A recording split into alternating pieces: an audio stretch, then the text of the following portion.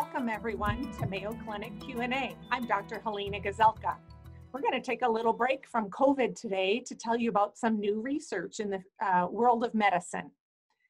When people seek emergency care for shortness of breath, it can be difficult to ascertain the cause for that. New research from the Mayo Clinic found that using an electrocardiogram enhanced by artificial intelligence is better than standard blood tests at determining if shortness of breath is caused by heart failure. Here to discuss this is the lead author of the study and chief fellow in cardiovascular medicine at Mayo Clinic in Florida, Dr. Demilade Adedinsewo. Sorry if I mispronounced your name, Dr. Demi. Thank you for joining us today. Thank you for having me. Well, first of all, for our consumer audience, could you explain to us what heart failure is and how common is it? Sure. So heart failure is a condition in which the body is unable to pump adequate blood to meet the body's demands. And usually if this goes untreated, it can lead to progressive worsening of the heart's pump function, multiple symptoms, and in late stages, an organ failure. It affects about 5 million Americans currently, and is also responsible for more than 1 million hospital admissions every year. It is also the #1 reason for hospital admissions amongst Medicare patients. Is difficulty breathing or feeling short of breath a hallmark of heart failure? Yes, it is. It's actually one of the more common symptoms that we see with heart failure. Typically, what would happen when someone went to the emergency room or to their physician and there was concern about heart failure? Are there certain tests that you would usually do? Yes, so your physician will conduct a careful history and a physical examination. In addition to this, they may need additional tests to confirm the diagnosis or rule out other potential diagnoses. Tests that are typically considered in the setting of suspected heart failure includes an ECG, also known as an electrocardiogram, blood test, an example of which is the NT-proBNP, and some sort of chest imaging, either a chest x-ray or a CT scan. And with COVID-19, I said we weren't going to talk about it today, but we are. Difficulty breathing, we have all heard, can be one of the manifestations of a COVID-19 infection. So how would you know if a patient came to see you, whether they had COVID-19 or if you needed to be concerned about heart failure? That is a great question. And I think that it makes this study even more relevant given the ongoing climate. So shortness of breath is seen commonly with COVID-19 as it is with heart failure. Usually your physician would obtain a history in addition to physical examination to try and differentiate between these two conditions. But sometimes this is challenging, as with other respiratory diseases as well. So having an additional test that can provide more information to the managing physician is essential to being able to tell apart these two conditions. Can you tell us just a little bit about the study that you've done and that you're publishing? Why was it done and what did you find out? Yes, I would love to. So the reason for the study is we wanted to evaluate the effect of an artificial intelligence-enabled ECG in an acute setting to differentiate between patients coming in with cardiac dysfunction who tell us they are short of breath. So we evaluated a total of 1,606 patients who came into the emergency room at all Mayo Clinic sites and the healthcare systems as well, with difficulty breathing as their primary complaint.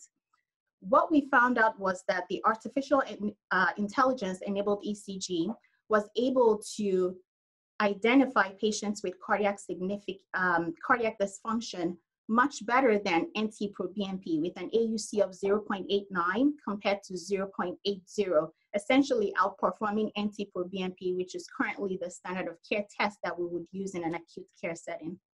That's really interesting about artificial intelligence. We're hearing so much about that now and about how it might be used in medicine. But I'm wondering, can't the cardiologist or the physician just look at the ECG and tell these same things? So even though the ECG is recommended as one of the tests that you would get in a patient suspected with heart failure, it is not specific for heart failure. If it's abnormal, it can make you suspect an underlying cardiac abnormality, but still cannot give you an idea what the heart pump function is. The ideal test for that is an echocardiogram, which is an ultrasound of the heart that tells you how well the heart pump function is.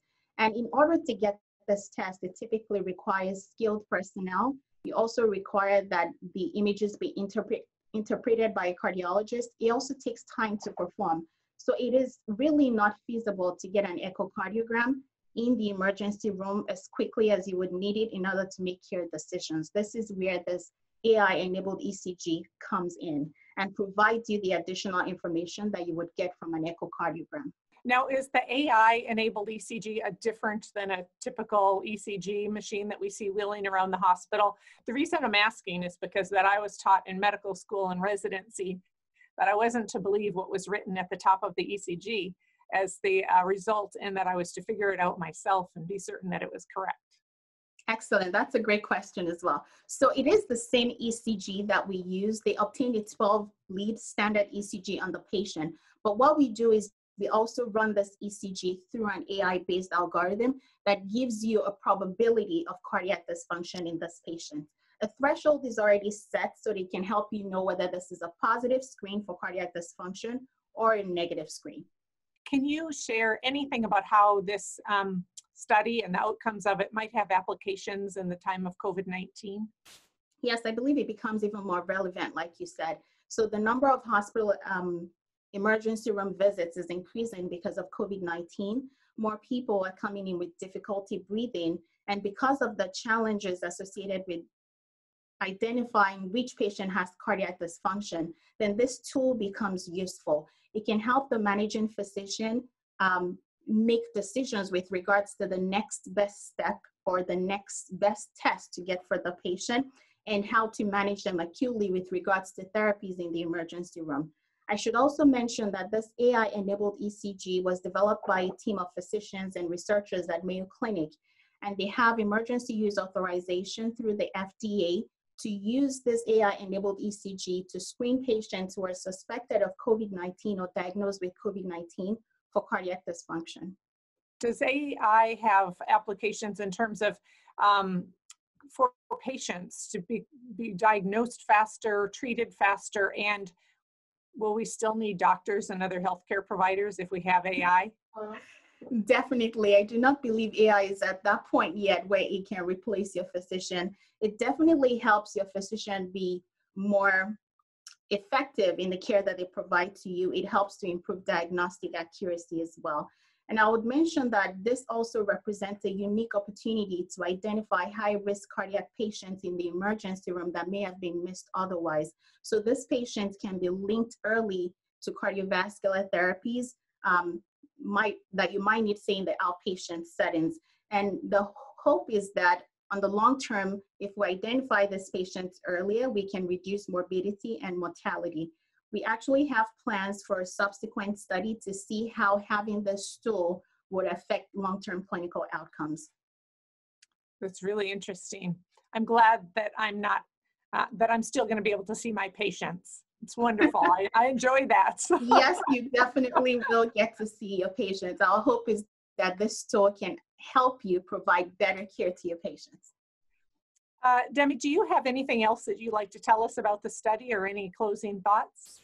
Sure. I'd like to mention that this AI tool is now currently available across all Mayo Clinic sites in the United States. So it is run through an AI dashboard through the electronic medical records system. So for physicians who are willing to look at this, you can actually run a report on any of your patients who have an ECG performed.